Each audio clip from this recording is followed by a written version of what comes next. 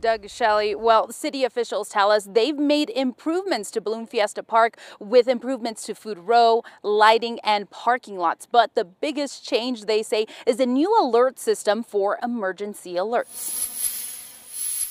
The International Balloon Fiesta is home to more than 500,000 visitors during the course of 9 days. After rain and thunderstorms put a halt to balloon glows, a new alert program is in place.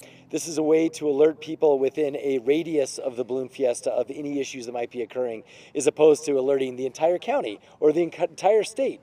So, and even if it's traffic related, so we can basically do it a mile around the Balloon Fiesta and so forth. The alert would be a text message from the Emergency Management Office. APD says there will be security throughout the field, but even more crews will be patrolling areas outside Fiesta. We have property crimes detectives and we have individuals out in the community safeguarding a lot of the places that our visitors are going to be spending time at to prevent theft and crime.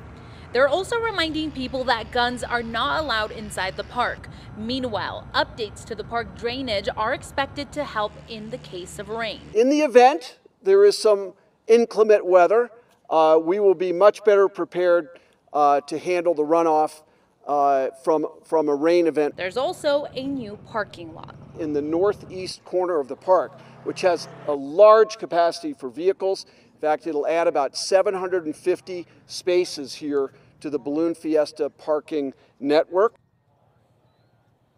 Balloon Fiesta officials are also encouraging people to use the bike valet, which is free, instead of driving. Reporting live at Balloon Fiesta Park, Stephanie Muniz, KOAT Action 7 News.